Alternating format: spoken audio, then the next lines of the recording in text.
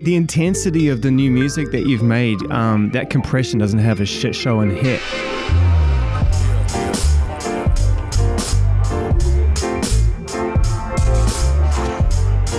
Is there a future for Fall Out Boy at any given time, even when we don't see you around? We hope so, and we assume we love each other and there's endless creative opportunities, but does the future lead to a place like this? I would never assume that. Not because I don't think you're good enough or that you don't want it, but man, life is funny, you know?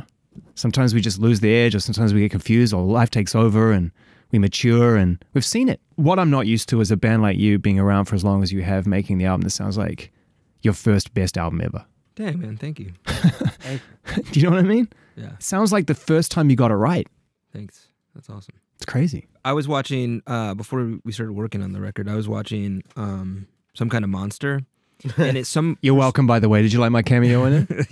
Yeah, you were great in it. Me with hair, right? Me with hair. I had hair. That's when we met you. You had that hair. I had that hair. Somehow in my head, I always thought that they were like a band for like 30 or 40 years. I don't really know why. But I was like, oh, we've been a band the same length that they were a band when they shot this. Yeah. Which is just a really weird mirror to like kind of like look into and like. Yeah, and think about because kind of what you were saying, you know, the thing about, you know, do they get along?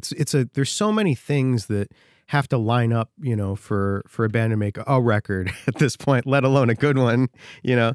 You have every reason not to, really. Yeah, and you know, you kind of expect it. You know, when I told my parents 22 years ago, that I was going to take a semester off, you know, and see what the band thing did, and that was it, you know, and so, you know, it's kind of crazy to still. I'm pitching a reality show where he goes back to school. It's going to be immediately after this. So the semester is over. That's a great idea, actually. I'm trying to poke holes in it. It's pretty fail-safe. What college were you at? I wasn't. My mom was basically like, I'm not subsidized, you know, like you got to get a job or do something. I'm not going to. Great parental advice. And she's like, so, you know, go to college. I'll help with that. But if you're not going to college, you know, you're on your own. You're on your own. I graduated high school and we did our first tour like 2 weeks later. It was a great tour. It was illustrious. It was a legendary tour. Yeah, so it was a fucking terrible tour and nobody showed up and whatever, but you knew. Yeah. You knew. We had big ambitions, way larger than we should have had. Based on what? Oh, man. There was definitely. I mean, Chicago's not like, you're not waking up in the winter and it's like, go for it. Yeah. Yeah, you know, totally. So where's it coming from? You dig out your car, you know, you're like. I always knew that, like, when Patrick sang the first time, I was like, this is very special. And I was like, if we can craft something around this, it will be very special. And to me, I would liken it to watching, and I can say this because I'm not Patrick, obviously, but like when watching kind of like a great basketball player in high school or something. You know it's there. You just got to kind of build it around them. You know what I mean? Did you know at the time that you were going to be so instrumental in helping to unlock that with the words? No. No, because we didn't even do that at first. I was trying to. I wanted to write songs. That was the whole thing. Yeah, I didn't know anything about singing. I didn't care about singing. It was just one of those things where it was a means to an end. I was showing them my songs, and they're like, "Oh, well, do you want to sing?" I'm like, "Yeah, but what do you think of the song?" You know, that was the thing. And I didn't really even care about my lyrics, and that was, I think, obvious. and Pete was like, maybe I should do this part." So interesting. It's so interesting, and this is And also, we are going to talk about Annie and Joe because their playing on this album is just out of their skin. But the dynamic between the two of you has been, we've experienced it before. You know, we've experienced it before. Great writers and great singers come together, you know, obviously, most famously and notably Elton and Bernie. And this idea of having separation to be able to collect your thoughts, having separation to absorb those thoughts and then bring emotional performance and resonance to it it's rare, but when you get it right, something fucking magic about that separation. Yeah, it's really blind luck to find that person, you know, to find somebody that you write with like that. And when you do, it's like, it's amazing because because like I said, the whole point for me was I wanted to write songs. That was I like composing. I like composing music. I'm not one of those people that keeps a journal and has like all of these deep thoughts that I want to share with the world. I have to make music. And there's something about when Pete sends me words, it's like Christmas morning, you know, and I open them up and it's like, I don't even write. I'm just reading them and it writes itself. I did the same thing when I got the lyrics sent through. At the same time as the music, I read the first 2 songs before I even listened to the music. I don't think I've ever done that. Oh, wow, that's cool. And so I read the words to Love from the Other Side before I played it. And I almost texted you. In fact, I think I saved the text that I didn't send because I wanted to show that I almost texted you. Yeah. Just saying, dude, I mean, I haven't even heard this music yet. And I just want to say lyrically, like, you've just outdone yourself. Oh, that's really sweet. In terms of what you captured. And then I pressed play. And I was like, fuck me. Like, the whole band is doing that. Everybody is stepping up. So my question is, as we fast forward to right now, the most important thing, this moment right here, what do you put that down to?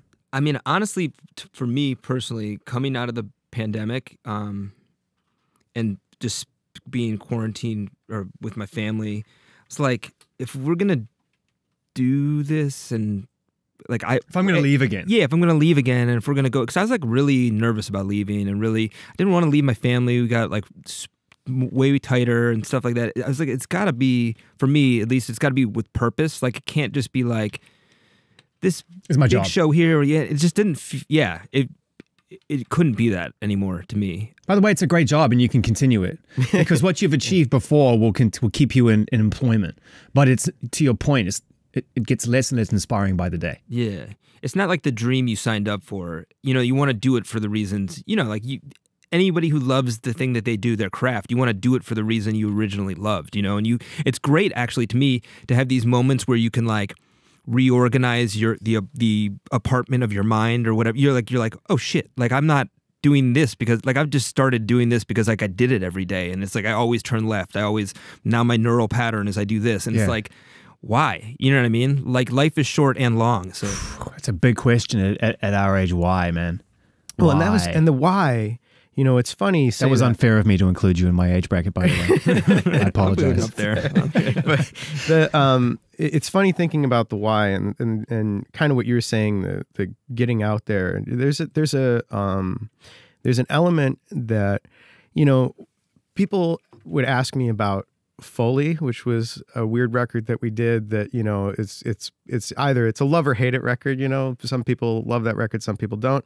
And people will ask me, like, what did you do? Why is that one different? There was a feeling that I kind of wanted to get, I don't want it to sound anything like that record, but I wanted to get back to this feeling that we had when we were making it, which was like, I don't know how much longer this will last. You know what I mean? Like when we did that record, you know, the emo thing had this zeitgeist explosion moment and we got like swept up in it. But then it's like, but I don't know if this is still I don't know if we're going to be pop stars tomorrow. So this is the last time I can guarantee that someone's going to front the bill for me to hire orchestra, you know, like whatever. That, yeah. And so there was an urgency of like kind of just wanting to get your idea on tape because who knows, you know, I knew, you know, again, growing up in Chicago or whatever, most of the bands that I knew from around there that had, you know, they had the major label record, you know, it maybe had a hit and then they maybe kind of fell off or whatever. Like that's what I was used to. So I expected that. So I was like, it was like this might be the last record I ever make. It's so funny you talk about this because this really is at the heart of the psychology behind the artist and the relationship you have with your own existence, which is that there's a system in place, which just by the very nature of introducing an idea of like you're signed, you're dropped. Creates an anxiety and an insecurity in your psychology, which means that even after all the hits and all the tickets and the fact that Fall Out Boy, even if you didn't make this incredible, groundbreaking, amazing, massive album, are already a legacy band, you're still wondering whether or not you're going to be fired. And it's fucked up. But I mean, it's like kind of similar to like when I'll be, you know, I play fantasy football and I'm like, oh, like Derrick Henry, they're like, you know, who's maybe the top 5 running backs, you know, of our modern times. Like they'll be like trash, and then he, you know what I mean? Like it's like it's so fickle. You know what I mean? It's like the feeling is so. In athletics, it's different because your body will eventually decide for you. Yeah. Whereas in the arts, no one could tell Bowie, you're done. I mean, and I thought of Bowie just now because you talk about this might be the last chance I get for someone to pay for me to experiment like this. Bowie didn't think that way, but he had a similar feeling, I guess, toward the end of his life, which was, if this is nearing its end, I'm going to make a abstract, freewheeling, modern jazz, crazy album. I'm going to do something on Broadway. I'm going to do all these things. Well, because that's the thing, is that like hits are great. Hits are fun. Hits are fun because people resonate with something you did. That's a really rewarding feeling when you write a song and people love it. But you don't know what a hit is. Everybody thinks they do, and everybody thinks they know how to like make one, but no one does. Everybody just kind of bumbles through it. And when you chase a hit, you make garbage, right? Like most of the stuff that really hits is the stuff when you're just feeling inspired or whatever, and you're just having, it's weird, and I can say that now after having written a bunch of songs, being like, "That's a hit," and you're like, "Oh, that didn't make the record," like whatever, and so it becomes this thing where you're like, you kind of have to make something just to express yourself, and like I said, I don't have that that propulsion.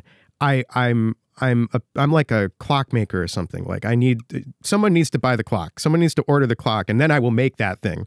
But if Pete doesn't send me lyrics, I don't write a song, And so I sat around for years waiting for these lyrics, I was just building up, like, please send me something. Please send me something this good, like something I can, and then he sends these words, and you're like, I mean, I had a friend, though, I think, kind of when the rock music kind of re-entered the mainstream and there's these festivals, and I had a friend who was like, you guys need to make Sugar We're Going Down Part 2. And this person is pretty much almost always wrong, like gut feeling wrong. And I was like, that is exactly what we need. I love how you have a friend who has the worst instincts of anyone always you know. turns wrong. Yeah. It's great. I think we all have that friend. You know what I mean?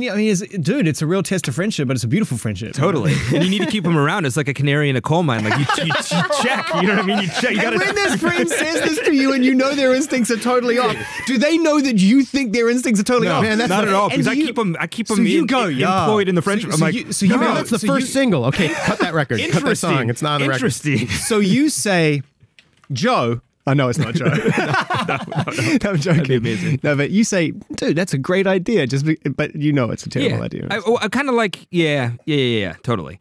And I think even beyond that, I'd had people come up to me, in the airport or something, and they'll say stuff like, I grew up with you guys, like, save rock and roll. And I'm like, you grew up with like, what? That's like, that just like, happened. I feel like I felt old when we made that, or someone will be like, Andy Hurley, like I played drums because of Andy Hurley. I'm like, the dude that I like met, like who we were drawing snakes around each other's necks with magic marker, like that. But like time does that. Wait, you doing what? Yeah, I know. It's so stupid. We're drawing fake tattoos. You're doing like tattoos, and you chose to draw snakes around each other's neck. That's amazing. It's so weird. Yeah, I don't know if you know the snakes are cool. Yeah, especially around the neck. So stupid.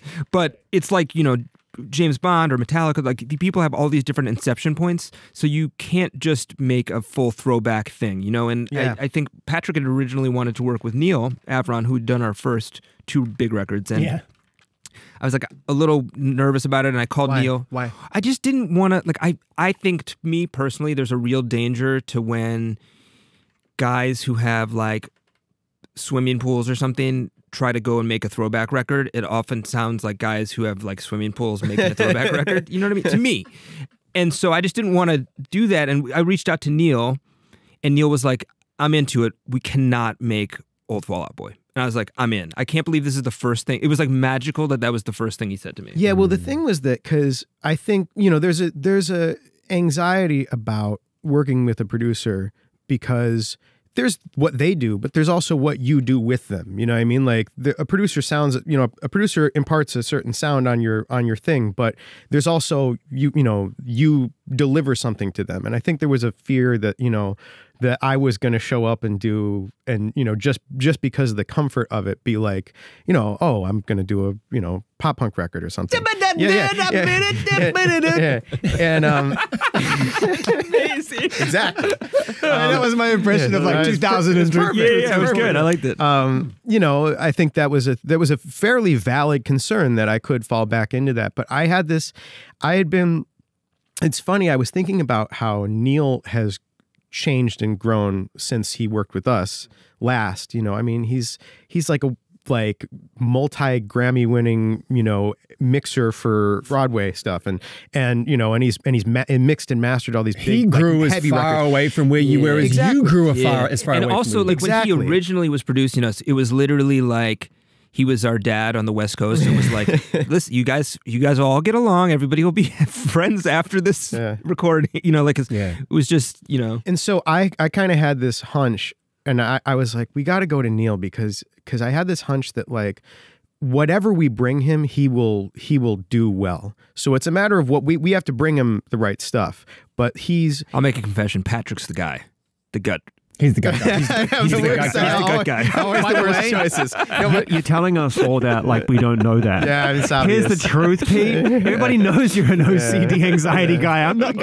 Takes one to know one, bro. We're the overthinkers. Such an overthinker. But one of the things about working with Neal, the first thing he said to me, I called him. So this little, you know, inside baseball, now outside baseball. I got COVID and I was sitting in a hotel.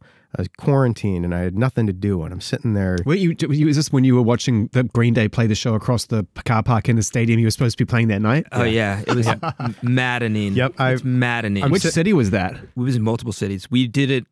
Oh my God, you had touring COVID. New York, Boston, and Washington, D.C. Yeah, it was in D.C. So I'm sitting there in D.C. and I'm looking over the. We would ride on a COVID like a sick bus. We'd get on with our gloves on and masks. And yes, I like triple mask to get in and out and stuff. And like when you walk on, it's like doom music. No, it was terrifying. It was off, and COVID was horrible. And so I'm sitting there miserable and watching this show that we should be playing, because that was the one, like you said, it's like literally overlooking the show. So I'm like, this is miserable. I have a pizza that I can't taste, and I'm like, and I call Neal and I was like, hey, you want to do a record? And he's like, you know, and he had so many concerns. And the first thing he said to me, and this stuck with me, was he's like, what are you writing about? He didn't care at all about the sound. He didn't care because we've worked together enough. He knows, like, we'll figure out the sound. We'll figure out how to make it sound good. He's like, what is Fall Out Boy writing about? And you were like, hello, reception. Could you put me through to room 406? Wentz. Pete Wentz. That's his problem. Exactly. So, what name is this guy staying under again? Exactly. Mr. I don't know. Yeah. I, Irving, don't know. Yeah. Right. Exactly. But That's a great question. And it's actually a rare question, because most producers, and to your point, people who work in the sonic landscape would go, man, where are we going to take this musically and mix-wise? And so much has changed since we last worked together. To take it back to the most important question that anyone should ask themselves before they make music with words, that's the most important question. Yeah, and it was again that why. Everything went back to why, which I loved. I loved that everybody at every point in this. Joe, frankly, was kind of like hesitant to do a record, and he's like, and I was like, well, what are you hesitant about? He's like, well, I want to make something that we like savor. I want to make something that like we go in and we really spend the time. You know, it's one of those things where technology, it's amazing how fast you can make a record now, and it's glorious, and sometimes it's so spontaneous and amazing, and you leave the studio like, that was crazy. We've written songs before, you know, and recorded them in the span of an hour and been like, that was incredible. But there is something about the, like, you know, like an old, like your grandmother making dumplings or something, and, you know, everyone's just made lovingly or whatever. Like Joe was like, that was his condition of making a record, and I'm like, yeah, okay, totally. Like, I like make a record where we spend days on mic chew placements. Your food. Yeah, exactly. You know, chew your food. Like, I get it, and you've done it, and it's the scale of ambition on this album. And by the way, Neal was right, because the way it sounds is fucking awesome. Like the subs and the drums and the way that everything fits together is so modern and brilliant. It takes what you promised in the beginning, like I said, and takes all the experience and sort of connects the 2 points. That's awesome. But it's hugely grand in terms of its ambition, its track listing, the messages, what you're trying to say. Everything is connected. It's, dare I say, my friends, a bit of a rock opera. Oh, that's cool. Yeah, for sure. You know? Yeah. What were you writing about at that time? And what are we listening to? What are the overarching themes? I mean, we're streaming the apocalypse. We're on the verge of some massive change. Yeah. I mean, to me, every September I get like a weird gut feeling about mortality and the way the world, like my place in the world. And my therapist was like, it's matriculation. So you don't really feel it on January 1st. You feel it when like everybody starts school again and the year starts again. And I was like, I'm like my dad's age, like when I thought he had it all figured out. And like my parents are starting to look like my grandparents, and my kids are like the age that I was, you know, and this is just, I guess, how the world goes on. But I was thinking about it in terms of, and we sampled him, but I was thinking about it in terms of Ethan Hawke's speech in Reality Bites, where he talks about this pink seashell and how his dad, you know, he never really knew his dad, and his dad gave him the pink seashell, and he went there. There's all the answers in the universe, and he goes, I guess there's no answers. So there's this kind of like the idea that nothing matters. You know what I mean? Like none of it matters, and that was a weird message for me. Like I was like, I don't think we can bake that into the whole record, because I've heard records like that's been said before. But then I was watching Field of Dreams, and in that he makes a similar reference where he's like, my dad was an old man before I even got to know who he was, and he was just already old, and he never did one crazy thing. So the reason he went out and built the field in the grass is because he was doing a crazy thing, because that's what breaks you out of the pink seashell thing, you know? Like, and we all should be doing stuff like that. Like, turn left when you think you should turn right, you know? Like, and to me, in ways, a lot of this record was, and a lot of Patrick's job with me beyond words is like interpreting, because you know, like I must have eaten too many like lead paint when I was a kid or something. Like all my stuff is like a little bit off. You know, like how I see movies and how I hear music, it's all like a little not correct. So I'll tell Patrick, I'm like, what if it was like this mixed with this? And like anyone else on the planet would be like, that makes zero sense. You're not speaking like an artist. You don't know what you're talking, you know. But Patrick's like, oh, do you mean this? And I'm like, exactly. And then the next iteration is exactly what I meant. Yeah, it gets to this kind of twin speak thing where like now I understand his thing enough where, so I was talking about this, someone was asking me about this, like, because, you know, they're like, well, so when you use his words, you use all the words he sends, like, I'm like, it's really hard to describe the way Pete writes, because it's like living in his brain for a minute. Like it's not really like, it's not linear at all. It's not linear. It's not like he doesn't sit down and write songs. He just writes thoughts. And you find all these thoughts, and then so a lot of times I'm taking whole, you know, stanzas or whatever, but then sometimes I have to move things around, and every so often I have to add some connective tissue, you know, a couple words here, and he knows it's weird because you don't remember. It's the weirdest thing I've ever seen. He doesn't know which words he wrote and didn't write, but every time he's like, if you add a non-Pete word, he's like, I gotta change that. I don't remember that. and it's like, but I'm talking like thes and ands. Like everything. There's a feeling, and so it's weird because now it doesn't fit into your idea of what the poetic result is. Yes, right. It's too connective. Yes. And there's is that right? Yeah, 100%. And there's certain words that just don't make sense to Fall Out Boy, and there's certain words that just don't make sense to me. That he doesn't say. So now it's one of those things where now I've gotten better at it. Where with connective stuff, I'm like, how do I do this? This is how Pete would say that. You know, like whatever. It was like back in the day. It was like Patrick's like, what's the difference between cry and weep? I will kill you. Like this, they're the same thing. I'm gonna kill you now. So this was back when I would try to write the lyrics. We would get into these arguments because I was all about the aesthetic. I really like alliteration. I really like the sound of words. I like, you know, chewing on words and the way that the rhythm flows and all those things. So the sound of it is very, very important to me. And I would have, you know, this line where, you know, every, you know, with the alliteration and the rhythm and everything was locked. And Pete would be like, no, you got to change that one word. And I'm like, and you would submit, like, you'd be like, change this one word to 40 words. Yes. And lots of times. Yeah. And I'd be like, I have the opposite. I don't really care at all about how it sounds. You know what I mean? The phrasing doesn't really matter to me. You know, so like those two things are always at odds with each other. So it's interesting because the odds that you're both perfectly describing are so integral to what makes Fall Out Boy exciting.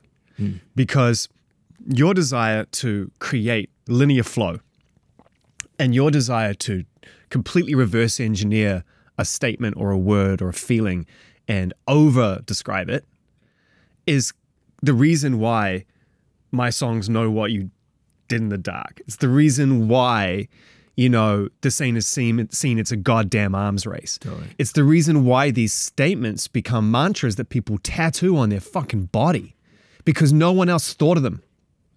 And you, and this gets back to you now, man, you sing them. And I'm just going to say it, man. I don't think there's anyone on the planet who could have actually performed over this music on this album. It would have swallowed everybody up eventually. Agreed. By song 7 or song 8, it just would have swallowed everybody up. And you just fucking dominate it, man. I don't know how you do it, but you just somehow, they can't throw enough at you. I don't know. Do you know what I mean, Pete? Yeah, 100%.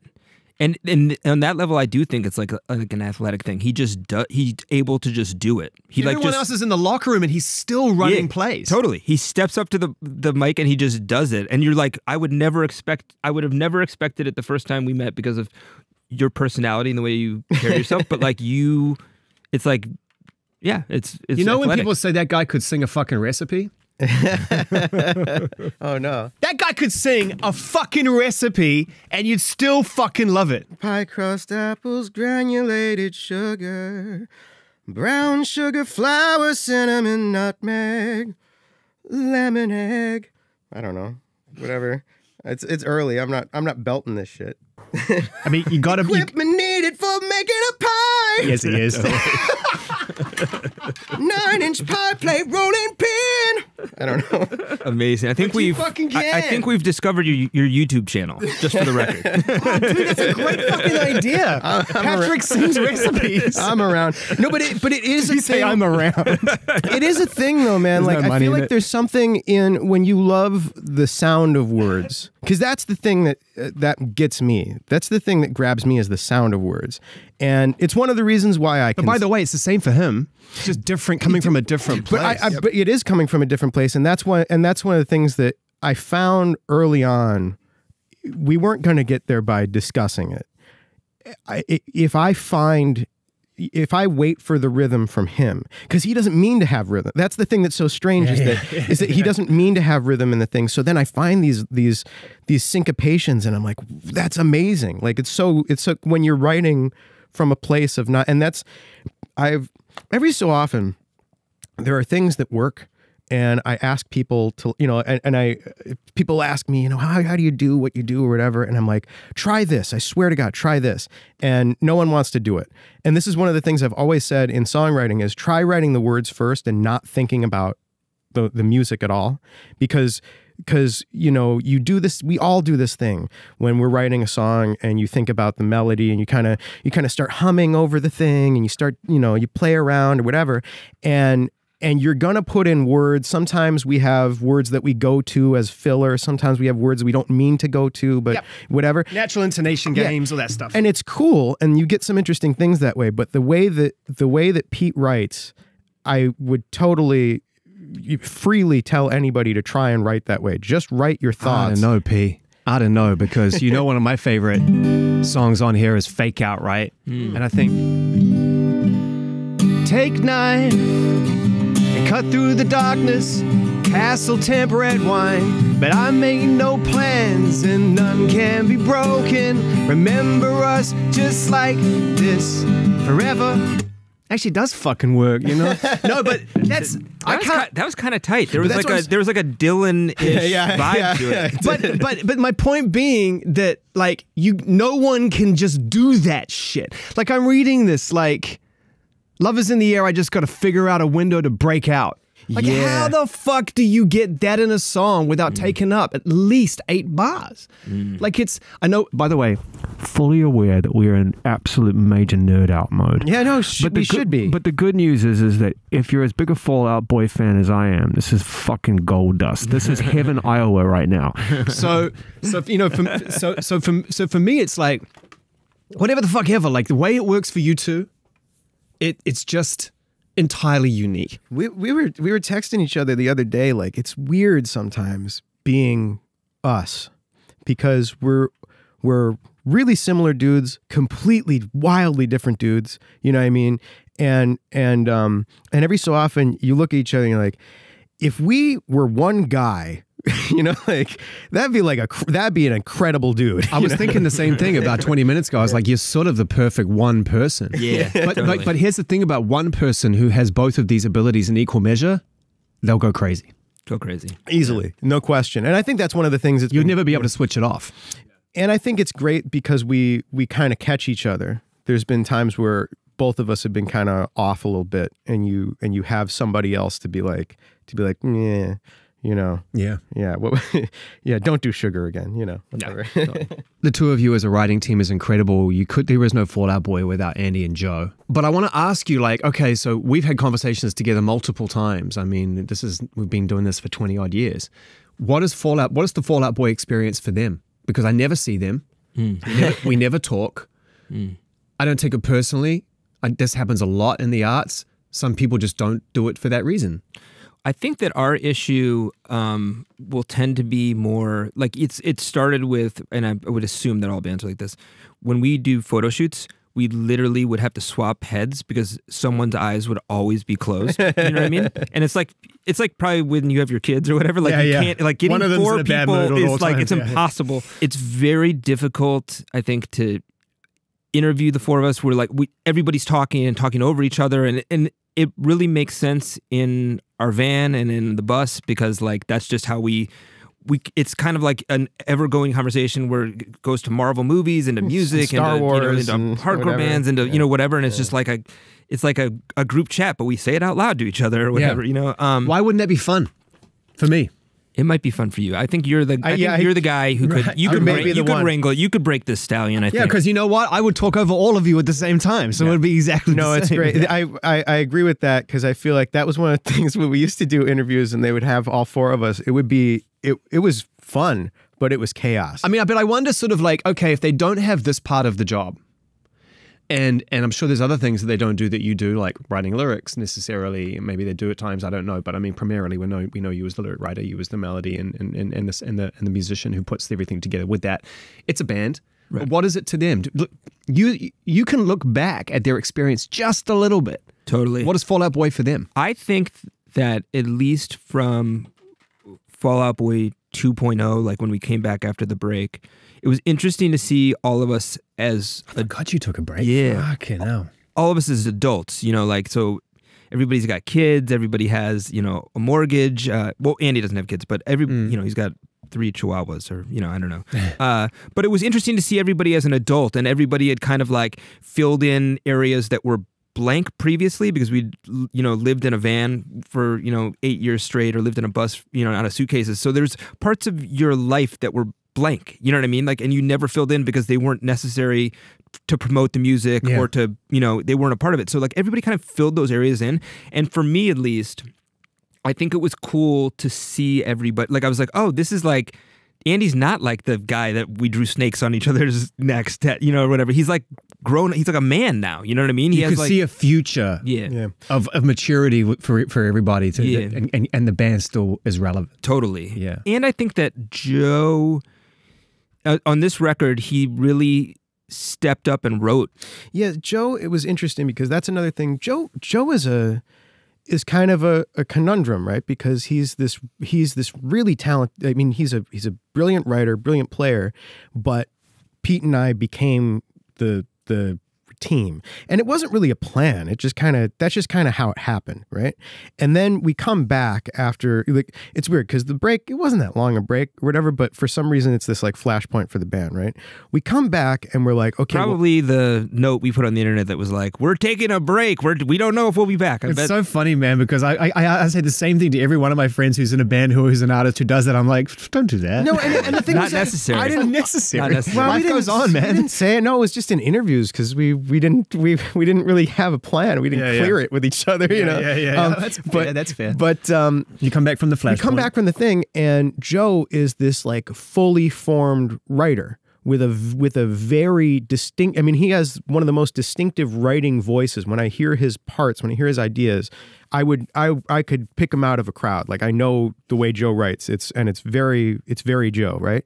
And then we had to kind of retrofit and figure out how to bring him into it, because it's like now you know, all the egos are cooled, everybody's like you know, friends again, and really whatever, but now we have to figure out creatively how you incorporate. We were friends for a little bit. We were, I don't know, I thought we were cool, and then you you know, we might need that Metallica therapist. no, but I feel like the look, we didn't talk very much during that break. It wasn't not friends, but like, I was just kidding, Patrick. no, but you know, the people want to know. But my life had during that time, my life had blown up completely. You know, like I got divorced, realized I didn't really like how famous I was, didn't like love who I was. Would go like I started, you know, like I'd fly without the band, and I'd be like, how do you even get through the airport? Because I just follow a fucking backpack through a security guy's backpack through the airport. So I don't even really, like, so like I'd atrophied basic. Yeah. Arrested Development. Yeah, and like stuff I just didn't even get because you didn't need it. You know what I mean? So, and also you were coming out of a heady time. Like, people got to remember, when you guys were around and successful for the first time, that was like a 4.0 Sunset Strip experience. yeah, Totally. it was it's weird to like look back on now. That was Dark Tower paparazzi shit. No, it was so paparazzi broke down Neal's gate to his house when we were working on Foley. Like, it was like that degree of like chaos of like, and by the way, how the fuck do you know what's going to happen? So here we go. Hey, we're ambitious. Oh shit, it's kind of working. Oh shit, we work with the right person. Oh shit, we have a hit. Oh shit, hits matter in this era of like, here comes social media. Before that, here's the paparazzi. They feed the media. Oh shit, I'm really successful. Oh shit, I really like this girl. She's famous. Oh shit. The next thing you know, oh shit. totally. And I think that, like, so for me, I needed to take time to just like become a real person. You know what I mean? Like, I didn't like any of that. I didn't like any of the things that the trappings that came with it. You know what I mean? Did you not like it for him or him? Because I feel like you didn't want to know about it. I didn't. I hated all of it from like the word go. Because the thing was, for me, all of it took away. This sounds so cliche, but it is very earnest for me. Is the only reason I'm here is music. That's what I want to do. I don't care about any of the rest of it. Yeah. Literally, none of the rest. Ironically, of it. Not the cliche. The cliche is the other shit. But I'm saying, but I feel like people say that. Yeah. But I mean, I genuinely, I just enjoy the making of it. There is a great joy to playing a show and having people respond to it. That is not even the thing that gets me. I like the creating of music. I have to be in a studio and I have to be working. And the thing, the like, you know, you'd have to go to this party or this meeting or this thing. It all started, this photo shoot every day. It was like, you know, I want to be in a studio. I want to be working. I want to be composing. That's what I get up for. And I couldn't do it anymore. I couldn't do all the other stuff. I couldn't do all the, like, you know, the lights and the thing and the red carpet and the, you know, and Pete got thrown into it. I think it's weird watching it from the outside. And then what you asked, it was really upsetting, actually, because I feel like Pete is an interesting dude. You know, whatever, you talked about me singing, I'll talk about you. Pete's an interesting person and always was. And that's not always a thing that you choose, right? That's not always a put on, right? Pete walks into a room when he's having a good day or a bad day, and people look at him, right? And it's one of these things that so then all of a sudden you have all this attention on you. And it's like you have two choices. Either you embrace it or you reject it. If you embrace it, it's like, oh, look at this guy. If you reject it, it's like, oh, this guy, you know? So there's really no right answer, and all of it sucks. And we were like in the depths of that. We're like, everywhere we went, it was like this whole thing, right? Everything was a thing. And like, I don't know. And I was like, I'm just here to sing some stuff and play some instruments. Like, this is like so beyond, I didn't sign up for this, you know? And you got to think that at this point also, music became four on the floor dance music. That's like, or like pop music. It was very... But you can exist in that world. I'm not worried about that. I mean, you guys make dance records. And also, and people know this now. I would have said maybe 5 to 8 years ago, the biggest trick Fall Out Boy played on anybody is that you're not one of the most innovative, forward-thinking bands on the planet. I think everybody knows that now.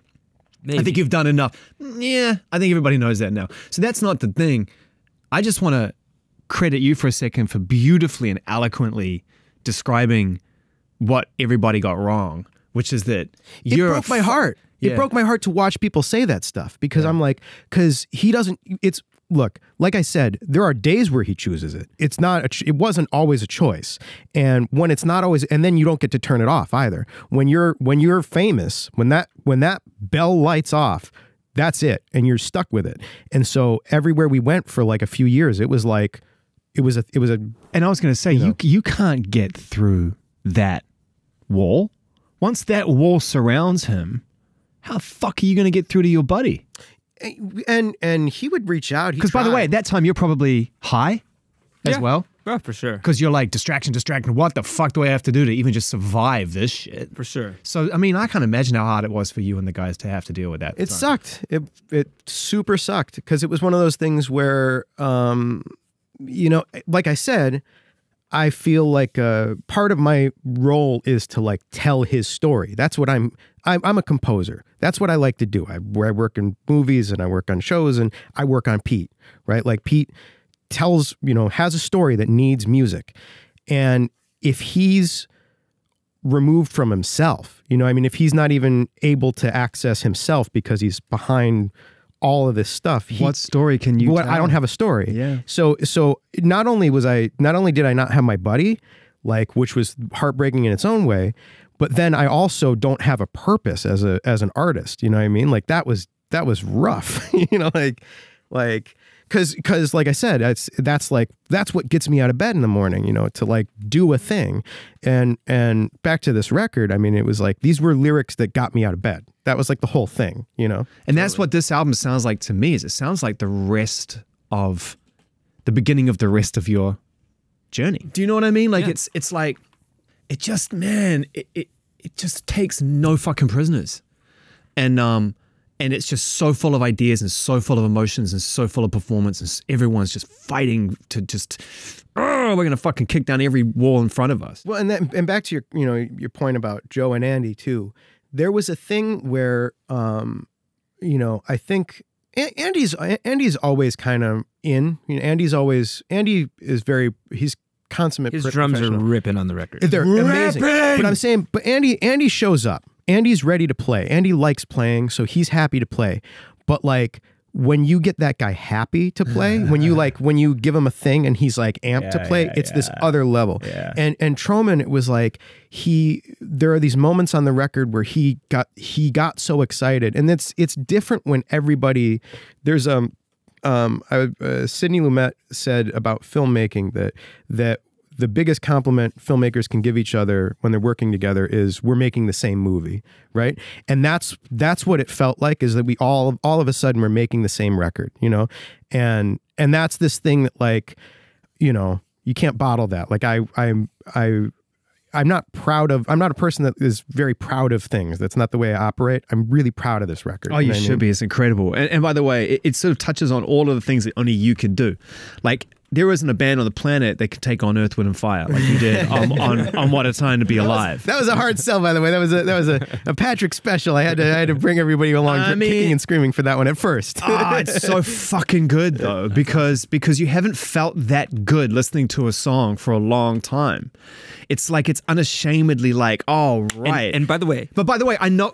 And I know the sting in the tail on that song. Yeah. I know it's not just September. I know that there's a lot of, we're streaming the apocalypse. I get it. But also, Patrick sent me that song in, like, to me, the most bleak moment of the pandemic. So it was interesting. No, I sent you that song before the pandemic. Oh. Remember, that's the thing that's so crazy about that song is before the pandemic. So the song was like is a dark moment. I feel like you said. Maybe I was listening to it during the pandemic. It was there were a couple other dark things that happened in the world before COVID. It wasn't just COVID. Got it. But I sent you the beginning of that song then, and it was weird because as we're working on that was one of the things that was so brutal about that song. As we're working on that song, more and more bad things happen. Right? Oh yeah.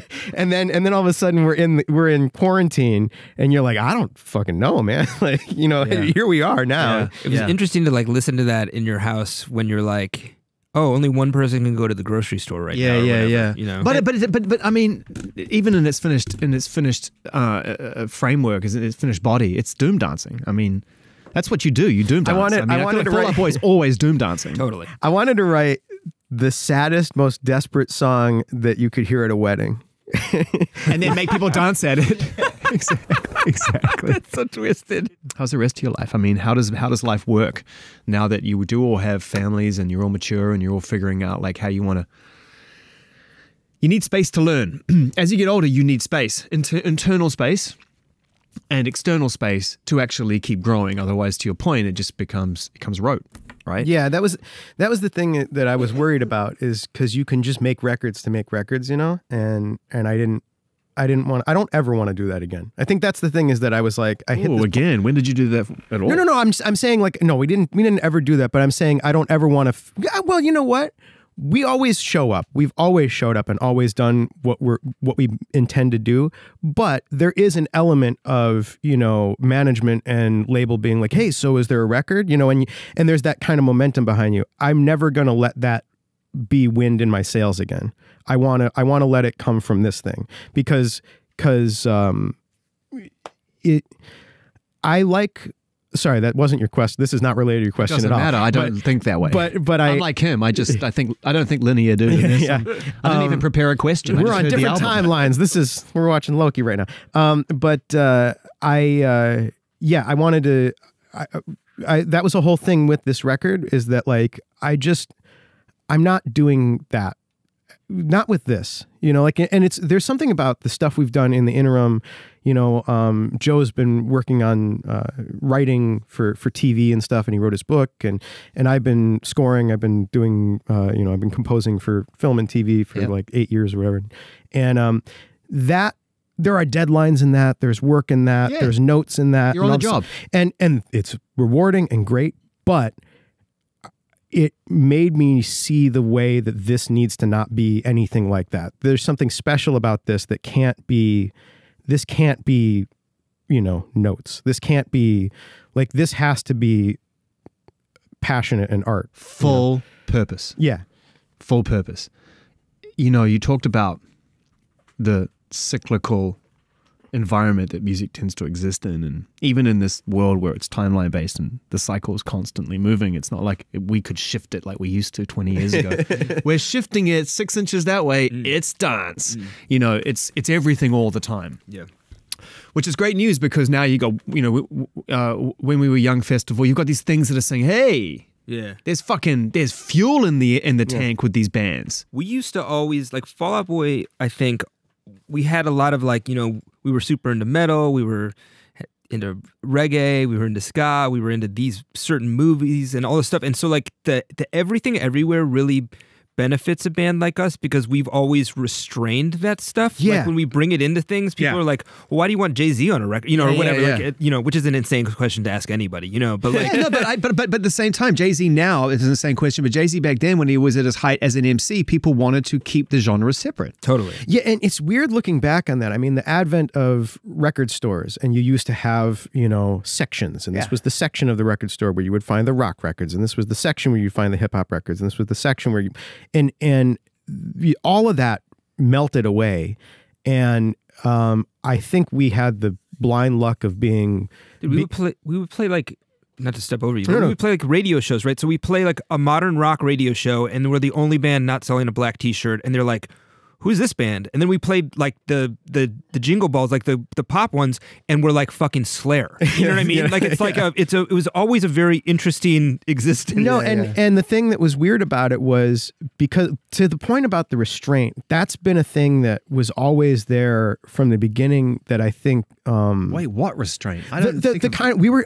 I wasn't trying to. That word factor into your fucking architecture. I wasn't trying to sing. You know, I didn't know what I was doing. Right. And the first couple records, I was really scared of it because there was kind of a blueprint of like how pop punk and emo bands sang. I'm glad you're going here because I was about to go here too. And I was scared. So they kind of had to pull me out a little bit. Like, so it's the silliest little moment, but Saturday is a funny song for us. There's a song on Take This to Your Grave, first record.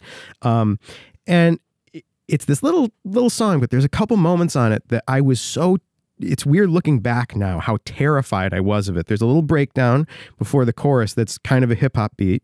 And it's really small, and I don't think anyone would even track it as a hip hop beat now. But at the time, I was like, it's not, whatever. Yeah. Well, I'm going to be heard. Yeah. And I was really scared. I was scared that this wasn't going to be cool. Everyone was going to be mad at me for letting it out. And then I do this. I hit this falsetto note in the song, and that I was like, I did it once in rehearsal, and I was like, oh, I gotta, I don't want to. I shouldn't have done that. And everyone's like, no, do it. And so there was a lot of it was them. It was all of us letting each other kind of like, no, it's okay. We don't have to do the thing. We don't have to be. Yeah, but when you did that, right, people realize, well, they're not playing in our sandbox. They're not dumbing down their abilities or just playing to their abilities because they don't have that ability. They're doing like something. They're pushing the buttons they were given and not apologizing for it. And from there, we get Panic, Kims. It all starts to build on top of this, like, fuck apologizing for what we do. This is what we do. And I do trace it back to a moment like that because you did start a train.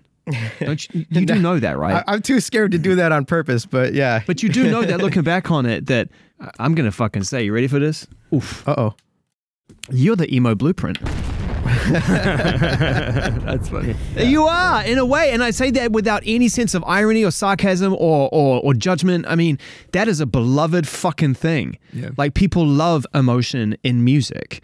You can shorten it and call it what you want, wear what you want, market it however the fuck you want. Right. But you guys came out and went, we are unapologetically emotional, not only in our words, but in our delivery. That was Pete. I don't think we could have done that without him because I feel like especially then, Joe and I were like little kids, and I was very scared. I couldn't even, talk on stage or anything. I couldn't, I remember interviewing you in the early days, and I felt like every time I asked you a question, I was bullying you. Yeah, no, it was horrifying, man. I'm not. Yeah. What was it that, man? No, but how are you, man? Oh, yeah. The late great Mark Lanigan said that to me once. I was talking to Josh Homme at this particular tone. I said, "What about you, Mark?" He went, "Why are you yelling at me?"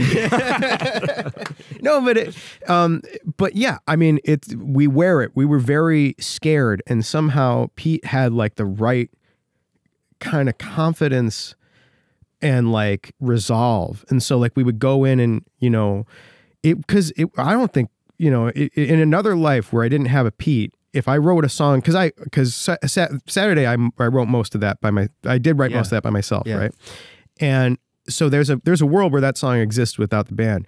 There's no world where I sing it in front of people. You know what I mean? Without Pete, because I feel like it was so much of the because I don't know what it was, or if that was just you and you just felt comfortable, or if there was like a fire under your ass, like no, I'm gonna do this. And I remember the moment for me was Arms Race. The day that my producer came in and said "Fall Out Boy" are back and played "I am an arms dealer."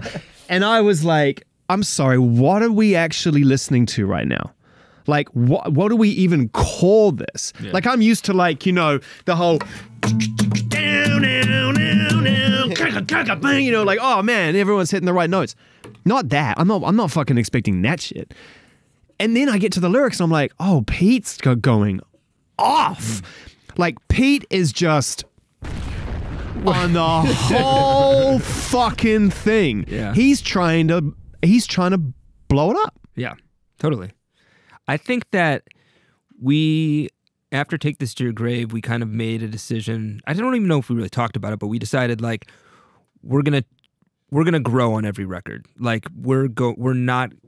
I think there was a chance where we could have made Take This to Your Grave, part 2. Yeah, we but we wouldn't have had part sugar, 3 and then we part wouldn't be 4 and then here part if we 5. We wouldn't be here. No, we wouldn't be here. And so we really leaned in and did make that decision. And that's where that birthed Arms Race, that birthed Uma Thurman, Yeah, I don't think Light 'Em Up, any of Thanks this for the stuff. Memory. You know, because it was like when you're free from all that, you can discover all this other Do whatever the shit. fuck You know you what I mean? want. Yeah. And here's the good news. Guess who's calling you the next day? Jay-Z's going, yo, that song's fucking off the hook. I bet you he did. Or around that time. It was around that time. 'cause He's I- calling up going, you guys are doing the right thing because you're not doing what everyone else is fucking doing. Totally. I think I want to work with you. there's another thing also, like, where, and I think I can't remember what comedian said this, but like when you're a famous comedian, they said you get one free minute on stage. So like you get 1 minute where you can just be totally bombing and you're so famous that it doesn't okay. really matter. It's okay, yeah. And that's like, I feel like the spirit of Arms Race and some of those songs was like, we got a free fucking minute. We better like let it rip on this thing. You know what I mean? And back to that Like the kinda, Titanic or the moon. You know what I mean? yeah. No, and back to that kind of anxiety you were talking about, that kind of like, you know, you're still scared of getting fired, you know, even no matter what. This is the theme of the whole fucking band. It is. And every time before we put out a record or we put out a song, I call the night before and I'm like, I'm not sure we should be doing Yeah, this. yes. I that's very true. waver at the last minute. That's very before true. Save Rock and Roll and my songs, I was like, I'm not sure. And then somehow I talk this dude down. But to that thing, Yeah. we did have a talk on Cork Tree, because Cork Tree was the major label record, you know, like a major label debut. And again, a lot of bands sink after that. But I was like, what if we don't? What if we actually work? Where do we go? And I look back on it, and it's kind of a quaint amount of change, you know, when I really think about it. But at the time, I was like, you kind of pushed. You said at one point, Arms Race is the most, I'm quoting JD, but like is one of the most bizarre pop songs. Who said that? Our friend Jonathan. Yeah. He was like, It is. He was like, he's like, that's for the a weirdest to song go to ever be on top party 10, radio. You know what I mean? No. I'm gonna go even a step further than JD. Then in that case, I think it, like, for the first 15 seconds, the first time I heard that, I was like, is everyone in the same key? Yep. Because it's like the bass is doing one thing, you're singing another thing, and in comes this guitar's like wow wow wow, oh my god, wow wow wow. I'm like, yo, they just fucking take 4 separate tracks and put them together. Like, what the fuck? So From Under the Cork Tree was big enough that we got asked to perform live at the AMAs, you know. Yeah. And so we're there in front of all these like Yeah. famous people, Yeah, and yeah, like yeah. Like we're up there and we have actual these famous people, giant you know? these giant grasshoppers, because they were on the album cover, and we were like, we need them for the live performance. So there's these giant grasshoppers that make no fucking sense. We're playing the song, and it's like the moment in Back to the Future where he starts really shredding, and everyone's like, and he's like, Guess you're not ready for that yet. Your kids are gonna literally, love it's it. like that. Oh my god, it's amazing. It was. Do you remember who you saw in the crowd when you realized that didn't quite land the way I thought it was going to be? I feel like I remembered watching, because Snoop had performed Drop It Like It's Hot. Yeah, wasn't it? it was like that And there era. were these ladies who, I think, to me, I was like, they look like they're not into music, but they were like doing his dance, whatever the dance was from the video. Right. And so I was like, they really are keyed into pop moments. I remember when we were playing, I was looking at them and they were either blank or aghast. You know what I mean? Like, just like, nah. I just remember the stage manager. The stage manager, we worked with him a few times. He was a good guy. But I remember the stage manager being like looking over at us like, what are you doing? Like, there's this moment, because we had the crickets up there, and fucking crickets, yeah, man. and By literally, the way, of all the things you could put in a costume, a fucking cricket. no, but get this. So Pete had this idea. It's just No, limbs. they're stage prop. They were like crickets. giant They crickets. Giant crickets. Just on a stage. So we were gonna walk out to the sound of literal crickets. That would have right? cost like $250,000 as well. You know? so ridiculous. Can you imagine being It's so ridiculous. Can you imagine being the producers on that show and the they're artist like, telling you, okay, so, we did want you say- literal did they dead say- air with crickets. Did they say crickets? And so we walk out. We Most walk people out. don't even know what a cricket is. And the producer, you know, we're doing the show, whatever, and I look over at the producer, and he was like, he turned white. He's like, I'm gonna get fired for this. You know? fucking epic. When was the last time I mean, Longer than I think, probably. longer than I think, for sure. Totally. I know, because you keep giving us these great moments, right? Oh, we got a song. How many times we hung out and it's like, we got a song. Where's the album? It's like, oh, we just got a song. Right. You know, oh, we're going on tour. Yeah. Cool, we got an album. No, we're just going on tour. You know what I mean? So we know you, and we continue to know you. So we don't take this for granted. And and just as an existence, but I think it should all be events. You know what I mean? Like, I really this is think a fucking when you event. put an album out, it should be an event. It shouldn't just be like, if this one misses, we're going to drop another one in 6 months. To me, for our band, you know what I mean? Like, I want it to be solid. You know what I mean? It's amazing because I think that's the thing. Solid. You think this is solid? But that's I use solid as the closest thing to being unhappy in my life. I go solid. It's solid. Solid. So I'm not unhappy. It's solid. This is not a fucking solid album. Thanks, this is a crazy fucking I think the thing that works about it is exactly what Pete just said. Like there's a magic to it where you're trying to make events and I'm trying to I'm like, shit, if this is the last one we ever do, before they fire me, so it's like the combination of that, that pressure on both sides, I just whatever it is, you may never fully understand it. We may never get to the bottom of it, no matter how many hours we spend talking about it. But when we hear it, it's in full evidence, and it really is on this album. And there's so much going on here that people are going to love, and the whole Fuel by Ramen thing just makes total sense. Everything just feels right for the future, and that's the thing I'm most excited about for you. Is that I think okay, we know what it feels like to play an open air stadium again. That was fun. Okay, we now have arguably our biggest, most cohesive, ambitious sounding album for a very long time done. That's fun. Oh, we're on a label now that is a legacy label and no one's going to call time on us at Ramen. So that's cool. Dude, it was so interesting before we... You sort of built a perfect environment for yourselves. So, yeah, before we re-signed with Fuel by Johnny Minardi, a guy that we've known for 20 years who was, from the same little scene as us, he would text me, once a week, once every 2 weeks. He was like, you guys out of your deal? You want to go have lunch? Do you want to? Is Patrick? Smart. And smart. It's cool to be back at that home again. It's also really weird when we say, I don't know how to quantify it for people, but Johnny was at when we would play this coffee place, we were well, what's beautiful about the fact that he's reaching out to you at now? Yeah, he still cares. He still fucking cares. Yeah. He's still thinking about how can I get closer to the guys? How can I get back in their world? It's also cool that he's just reaching out. I remember we were talking about the times in 2010 or whatever where it was heady times. I was trying to be an adult again. I actually texted my manager and was like, do people still email each other? Because I just wasn't getting any fucking emails. And he was like, yeah, I think maybe they don't, he was so sweet about it. That's maybe the saddest question anybody could ever ask anybody at that point in their life. Sad, man. Does anybody, do friends still play together? Hey, is that a thing that they still do? This is a weird question, but was there a global outrage on the email server over the last, 6 months? Have you gotten 0 emails, or is it just me? Yeah, man.